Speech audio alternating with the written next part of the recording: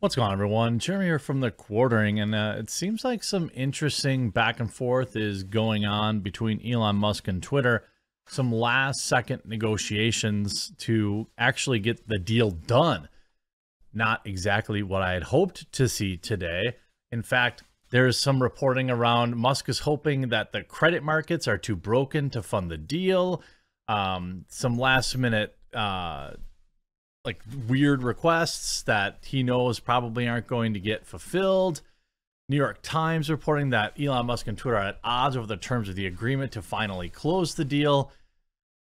Can we just get the deal done? I was hoping we'd have Elon cleaning house at Twitter by Friday, but it looks like we're going to have to wait a little bit longer. Elon Musk and Twitter at odds over terms of agreement to close deal. By the way, everyone, thanks for supporting Delicious Coffee brand coffee using promo code TheQuartering.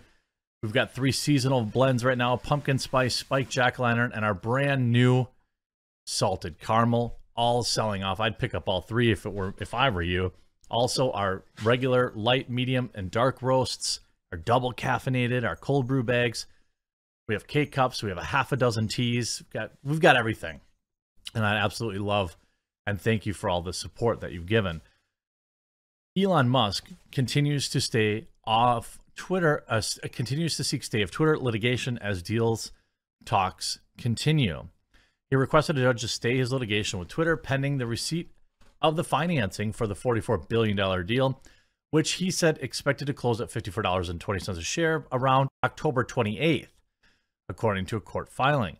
As a result, there is no need for an expedited trial to order defendants to do what they are already doing, and this action is now moot, said the filing. A 5-day trial was scheduled for October 17th, and Musk was scheduled to be deposed on Thursday, although the parties mutually agreed to postpone his interview, sources told Reuters. Musk said lawyers representing the debt financing parties have reassured him that they are all prepared to honor their obligations, according to the filing. Preceding the trial could drag out payment to Twitter's shareholders by months. Twitter will not take yes for an answer.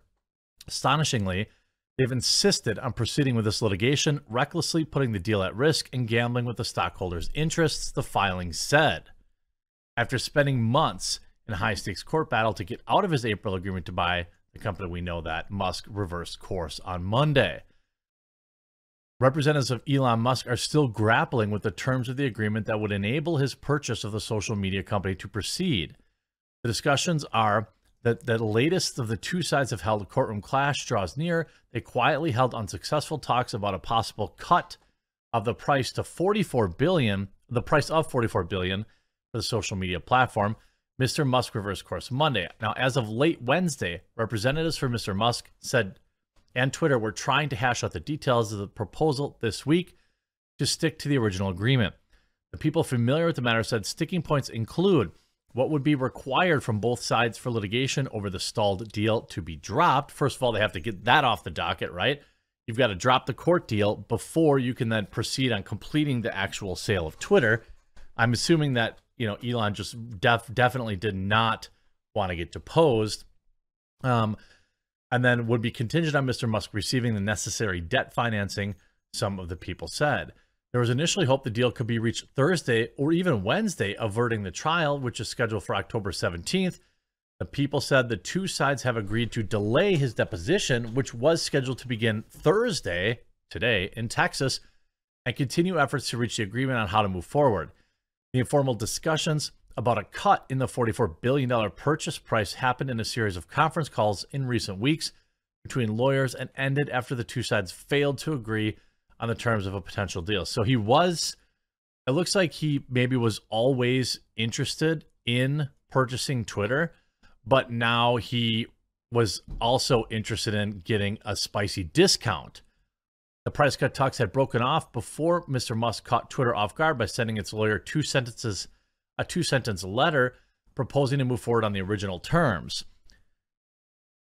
Interestingly enough, you have this: Elon Musk and Twitter are hours away from a deal, but judge says the trial will remain on the docket after the company rejected Tesla's CEO plea to cut his buyout price by up to 30%. I mean, that's a pretty spicy request in the 11th hour. 30%, what, at $54.20, it'd be like $15 per share. I can't imagine you could go back to the shareholders and say, well, we were going to give you $54.20, but now we're going to give you, I don't know, $37 or something like that. I'm not sure that you could even do that because that's not what they voted on.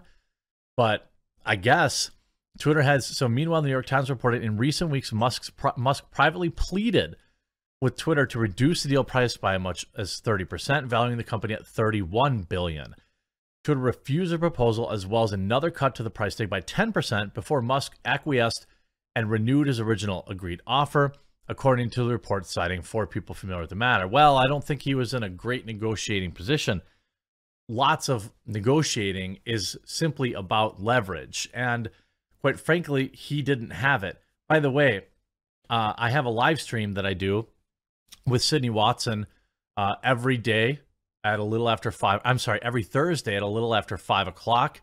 I hope that you'll join. By the time this video goes live, we might be in the middle of it, or it might go live after, but I'm going to leave a link to the podcast anyway, so you can watch it later. Otherwise, maybe we'll still be going. You can pop in.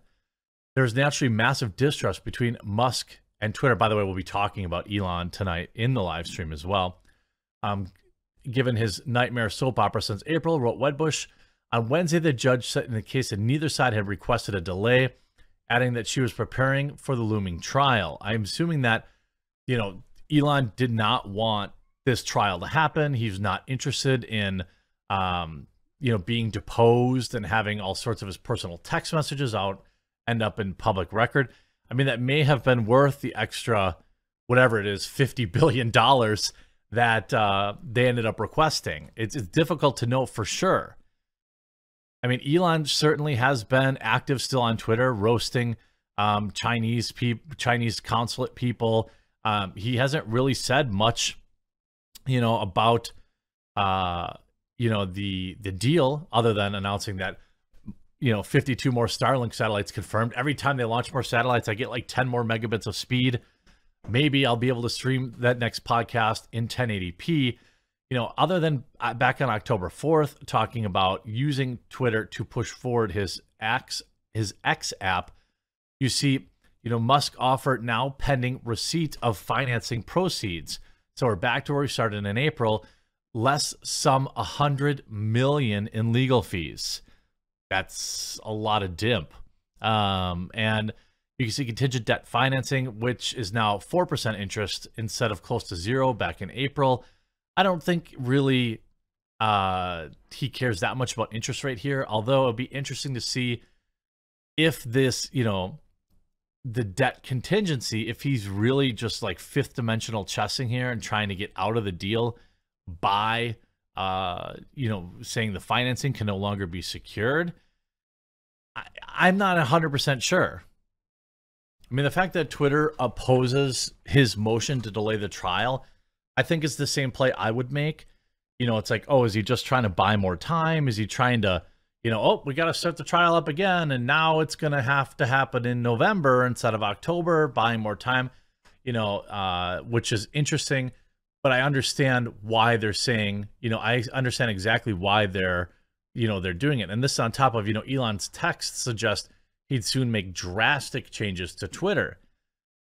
I don't know what soon even means anymore these days, to be honest with you, because, I mean, I don't know how long it takes to move around, $50 billion. I mean, if you're the U.S. government, you can just send it overseas anytime you want. But, I mean, for private citizens, I don't know. I tried to take a few $1,000s out of the bank to pay some contractors, and they told me I had to go to 3 different locations to get it. So it's interesting. If he were to complete the deal and he were to kind of eradicate the bots and remove any like fingers on the scales, it would be interesting to kind of see how maybe that changes the experience on Twitter. I know that I've decided that, I have to push forward on my own with a platform that, I can reach my viewers at any time. And in fact, if you saw earlier today, And if you saw earlier today, I launched my my locals page, thequartering.locals.com. It's absolutely free to follow there. We'll also have kind of members only content there. But if you haven't yet, please do follow me there. This will be my primary way, like my ultra primary way of interacting with everyone. So, you know, Twitter, I would expect fewer responses directly from me there. Certainly Facebook and all these other places. Locals is where I'm going to be, and it's going to be awesome to be able to talk directly with you. A lot of times the comment section gets too hard to thread here on YouTube. So if you join my locals, obviously I'll have a better chance of seeing your messages, and you can interact with everyone else. Plus we can do all sorts of locals only live streams and stuff like that. So yeah, thequartering.locals.com. Make sure you open a new tab and you sign up for that before the end of the day, because we're going to do something fun on there tomorrow, I think, already. So I hope you enjoyed this video. Of course, I will follow the Elon Musk Twitter saga as closely as I can. So you want to click that red subscribe button down below to keep all the latest information. We'll talk to you again real soon.